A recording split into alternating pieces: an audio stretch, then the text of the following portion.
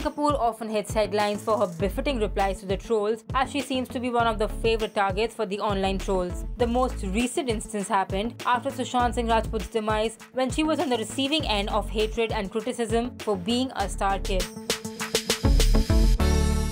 Following that, Sonam was embroiled into a bigger controversy after she poured out her heart in a streak of tweets, calling it her karma to be born to Anil Kapoor. The actor and her family members also often come across death threats, which she makes it a point to report to Instagram or Twitter.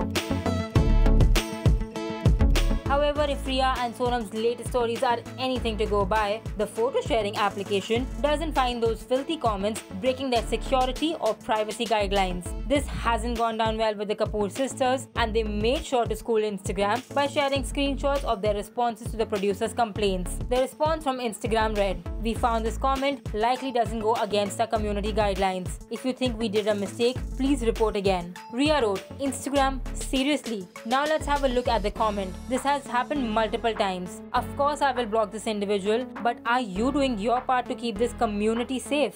Tap to see the comment. Further, Sonam shared the screenshot of death threat that was directed at her sister Rhea. Along with the picture, the caption read, "Just charming. Of course, I'm happy to block most unnecessarily hateful people without giving it a thought. But what pisses me off is a death threat that isn't against your community guidelines, Instagram." Well, it looks like the Kapoor sisters have now reached their saturation point and won't take any more unnecessary hatred or trolling.